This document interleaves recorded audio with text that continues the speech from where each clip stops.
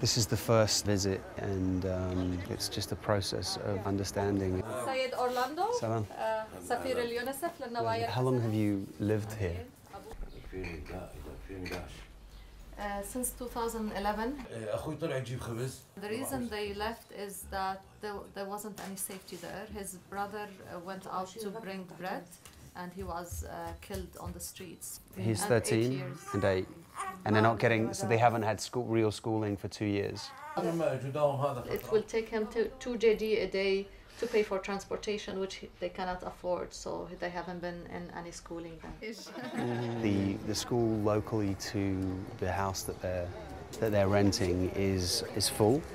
The second school is so far away that it costs, in terms of what they can afford, far beyond their means. I'm quite shocked at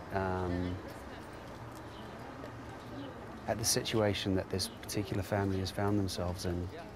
Let me go first.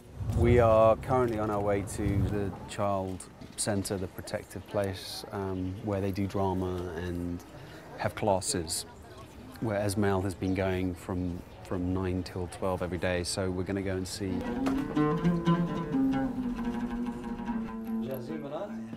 Hello.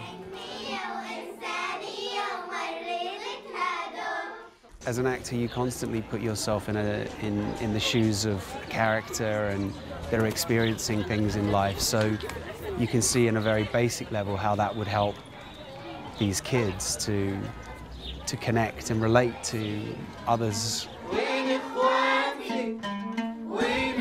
They've seen a lot more than any child should see. They've experienced a lot more than any child should experience, and what that does to their brain, to their psyche, to their social skills.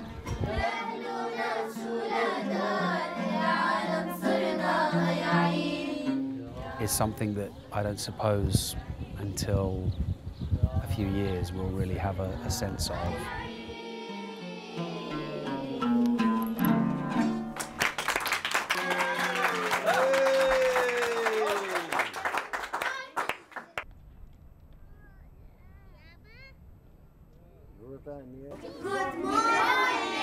Good morning. Welcome. Thank you. What phrase should I learn? أنا أحبك. Means I love you. These kids have overcome so much just to be alive and in this place.